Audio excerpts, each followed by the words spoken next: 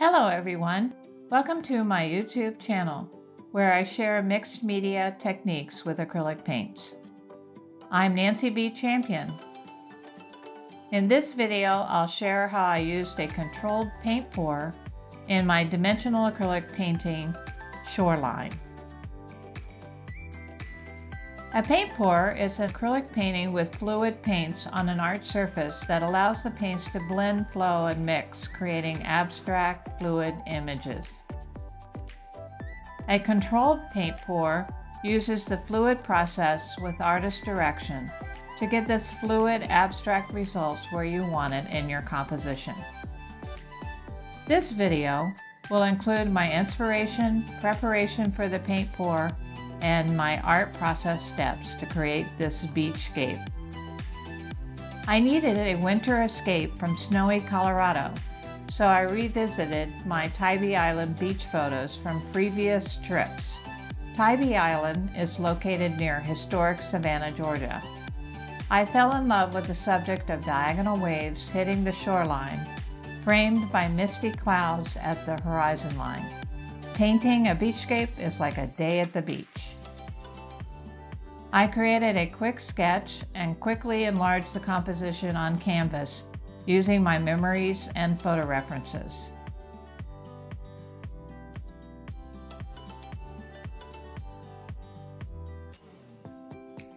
I applied texture paste to create three-dimensional diagonal waves, clouds, and beach sand using palette knives, stencils, and other tools on the canvas surface. I painted the entire surface orange plus white gesso. This will show through and influence other colors applied over and unify the painting. Using only purple and clear matte medium, I render all the dark and medium tones all around the painting in a monochromatic no-tan study. Not painting areas are the lightest areas. The area for the wet sand appears red in color due to the purple mixing with the orange underpainting. I created a limited palette for the painting that allows flexibility. I had created a study for this painting, so I knew the palette well and added red. I used painter's tape to create the misty horizon line with the dark ocean. I quickly layered the waves and establish the composition to get ready for the paint pour.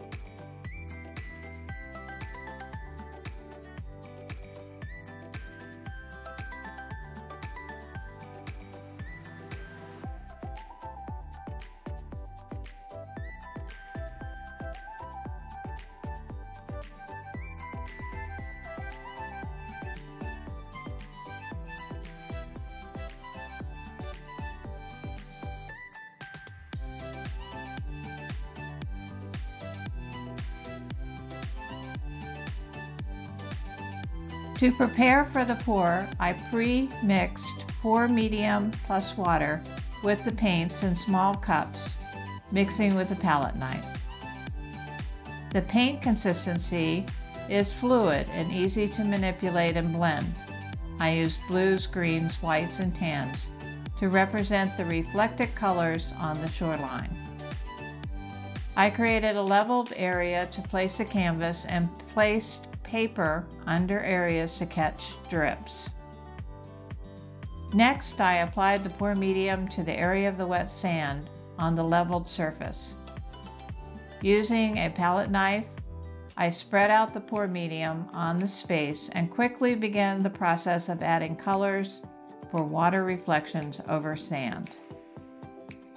I added colors, pouring from cups, dripping from palette knives and brushes, and dripping from fluid acrylic bottles.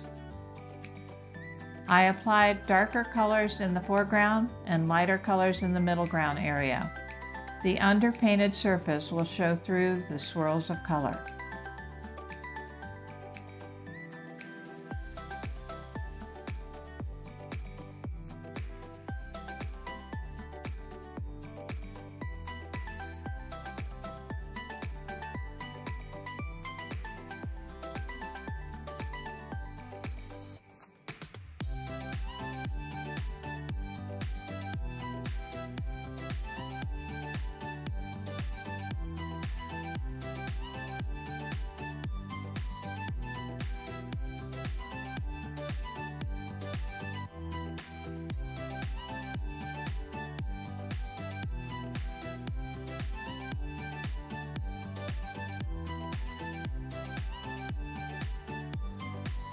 Picking up the canvas, I moved the paint with gravity, adding direction and movement toward the shoreline.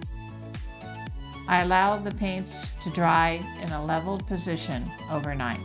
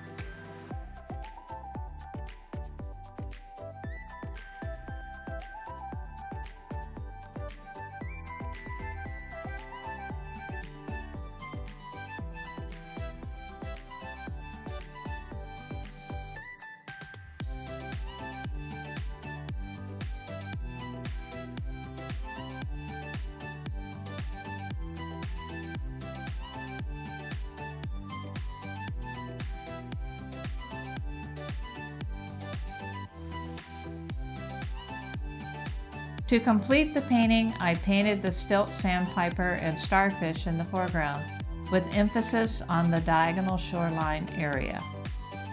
I increased the brights, lights, and darks for contrast all around the painting. Viewing the painting from a distance helps with light and dark adjustments.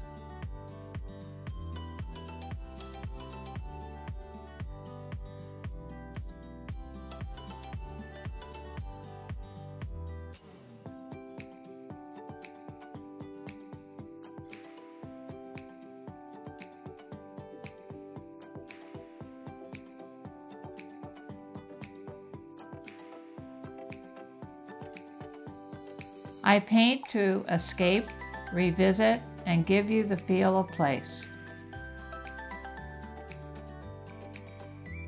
If you like this video, please click to subscribe. Thanks for watching.